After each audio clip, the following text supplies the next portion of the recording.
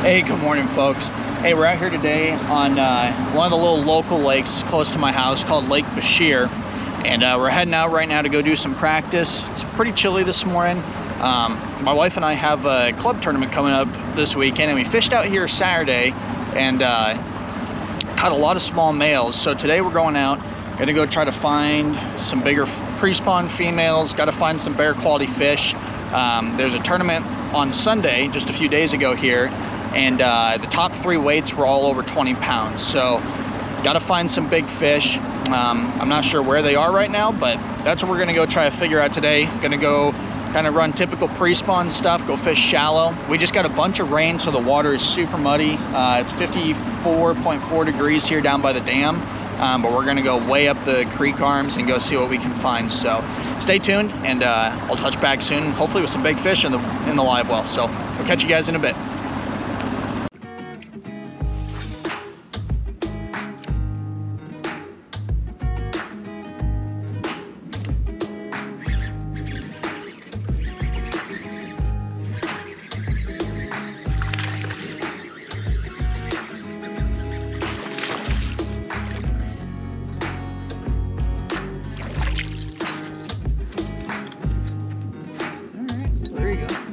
Start the morning. Not a big fish, but keeper. There we go.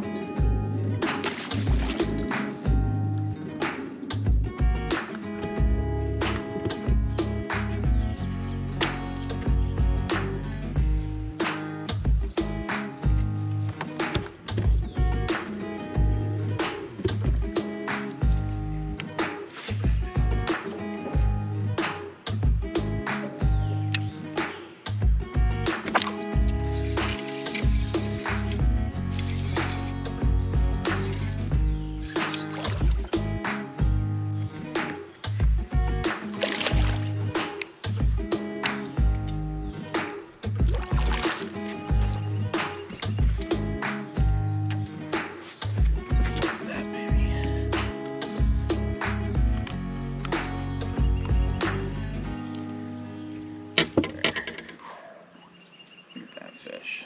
Good tournament fish. Nice.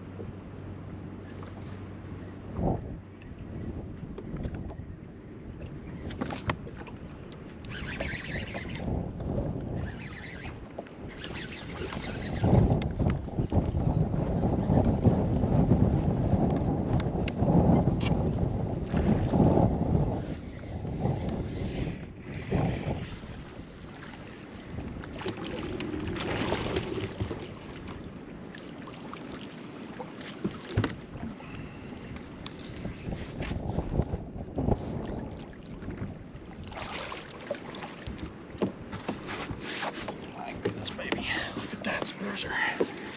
Oh, son. Yeah, buddy. Oh, look at that chunk.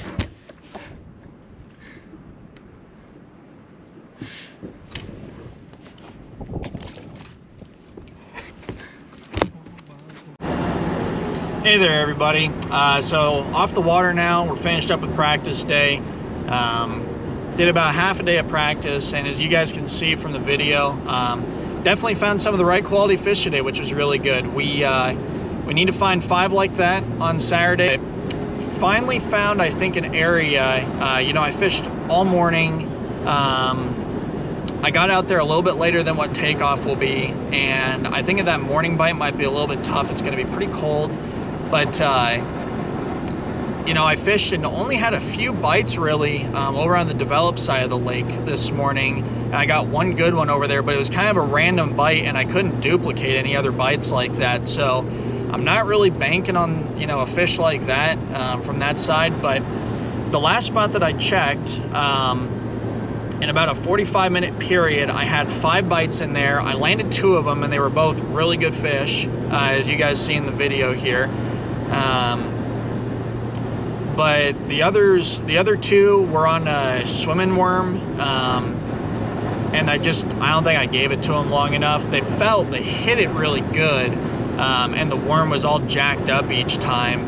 And when I brought it back in, and then I broke one off that was a really good fish. He was kind of in a log, kind of down in a brush pile or log jam sort of deal, and he got tangled up. So I set the hook. I could feel the weight of the fish, and I could also feel my line rubbing, and it just wore through it and broke my line, unfortunately. So I think that was another good fish. So, you know, I think I could have easily made a coal out of my bag today with that one. And I think that's an area where, like I said, I got 5 bites in about 40 minutes. And so I don't know if it was a little window that was going on in there, or if that's just actually where those fish are stacked up. And so I think come tournament day, we're going to kind of bounce around in that area. I think for the whole day, I think we're just going to kind of settle in there. Gonna throw around a spinnerbait a bunch, gonna throw around swimming worms, throw around maybe some Senkos, you know, just take our time and really pick that area apart. It's basically a massive flat with a bunch of lily pads and some old hydrilla from last year. And I think those fish are just kind of scattered out in there pre-spawning, or actually some of them, one of the fish that I caught today looked like it had actually been fanning a bed. Like its tail was wore down. It was in pretty rough shape. So it may be that some of those fish are actually starting to go on bed, which if that's the case, we really got to slow down in there, I think, and pick it apart. And the water's dirty enough in there where I don't think we're going to be able to do any sight fishing. But yeah, it was a really good practice day. Basically everything I caught today, I just wanted to cover a lot of water. So I basically stuck a 3/8 ounce and a 1/2 ounce jig in my hand, black, with a super chunk, black super chunk on the back. And then I threw a couple different spinnerbait colors around, threw around kind of a natural bluegill color this morning. Then this afternoon I spent most of my time, and this is what I got most of my bites on, was throwing a, I think it's a Jacob Wheeler accent spinnerbait. And it's got a little orange Colorado accent blade on there. And then I think it's a number 4 gold Colorado that I had on there, and I got a few fish doing that. So I think it'll be pretty good. I think we can just tough it out in an area like that and hopefully get 5 of the right bites. You know, that's the thing, you only need 5 bites. And both of the fish that I boated back in there very quickly were both really quality fish. You know, I think I probably had around 11 pounds with those 2 fish. So definitely going to spend a lot more time back in there, and this is a lake that I've got some history on. So I've got a few other areas that I think we could bounce around and just get a couple of bites to fill out a limit if need be, but that's where we're going to spend most of our time. So anyways, hope you guys liked the video. Thanks for tuning in. Stay tuned for the tournament video. I'm going to do these as 2 separate videos, so be sure to subscribe and hit the notification bell so you can see when that tournament video is up. And yeah, thank you guys for tuning in. Appreciate you guys watching. If you have any suggestions, please leave me a comment down below. And as always, hit that like button if you enjoyed the video. So thank you guys, and we'll see you tournament day.